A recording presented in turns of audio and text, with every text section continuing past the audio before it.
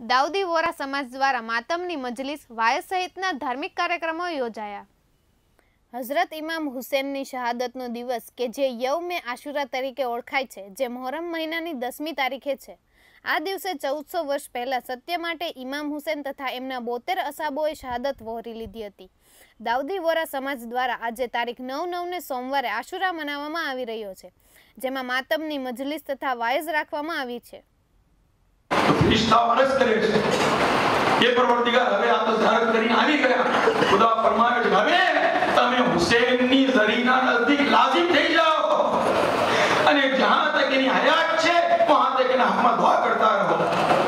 તો આ શાનના ફરિશ્તા વાસ ફરમાવી રહ્યા છે। અને આપણે દેખું સૈયદના આલી કદ મુફદ્દલ સૈફુદ્દીન આકા બગદાદના દરમિયાન નાસ્તાઓ બંધ થઈ ગયા, સગલા બંધ કરી દીધી कुर्सना लोगों तो अक्सर काफिला हुसैन ની ઝિયારત વાસ્તે જાય। આજે વોરા સમાજના લોકોએ 72 શહીદોની યાદમાં રોઝુ રાખેલ છે, તેમજ સમગ્ર સમાજ વેપાર રોજગાર બંધ રાખી વહેલી સવારથી જ વોરા સમાજના લોકો વાઇઝ મજલિસમાં જોડાયા છે। આજે મોડી સાંજે રોજા ઇફતાર સુધી જુદા જુદા ધાર્મિક કાર્યક્રમો યોજાશે અને હઝરત ઇમામ હુસેનની યાદ તાજા કરાશે। સમસ્ત દાઉદી વોરા સમાજ દ્વારા મોહરમ મહિનાના પ્રથમ 10 દિવસ જનાબ આમિલ સાહેબ દ્વારા ઇમામ હુસેનની દુઃખભરી દાસ્તાન વ્યક્ત કરવામાં આવે છે તથા માતમની મજલિસ અને બુકા રાખવામાં આવે છે।